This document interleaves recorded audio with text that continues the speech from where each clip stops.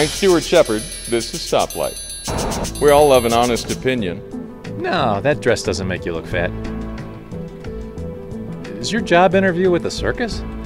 We all want to know what people think, even if it's not what we really want to hear. It's not that the shirt doesn't go with the pants. It's more that the shirt doesn't go with anything except a traffic cone.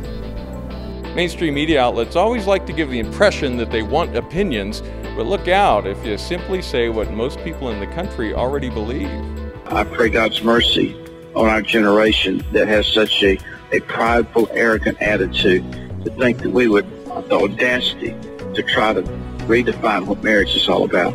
The mainstream media did not like hearing that opinion. Shouldn't he stop donating to groups who oppose same-sex marriage?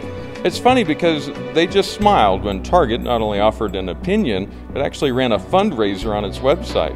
And there wasn't much said when JCPenney used a catalog to express an opinion, or when Ray-Ban ran this ad, just an opinion. It all reminds me of something Chuck Colson said. Politics is simply a reflection of the values of the culture. And he's obviously right, because there's this opinion. When I am president, I will defend the Defense of Marriage Act. And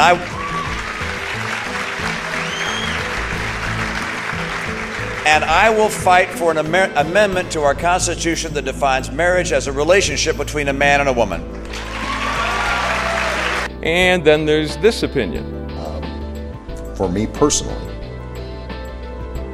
it is important for me to go ahead and affirm that I think same-sex couples should be able to get married. So there's really only one opinion left that matters.